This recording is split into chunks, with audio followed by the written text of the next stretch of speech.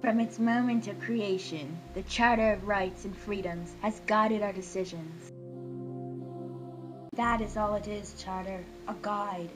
Sometimes it is necessary to overrule it for the concerns of others. No, the Charter is my code. It's my way of living. It is never wrong.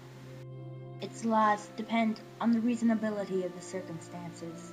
There will come a time when you will have to ask yourself, is the Charter of Rights reasonable?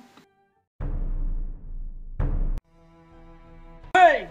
We've seen you with that guy, Dr. Chaos. We have to arrest you. You can't arrest me for his crimes. I have the right of free association and should not be arbitrarily arrested.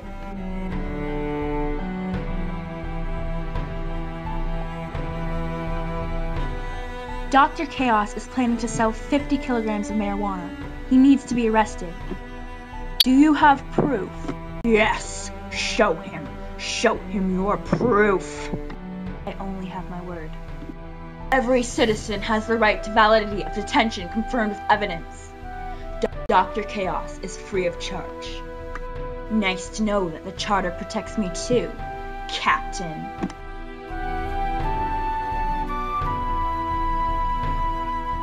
I have the right to be secure against unreasonable search and seizure. Your Charter says so.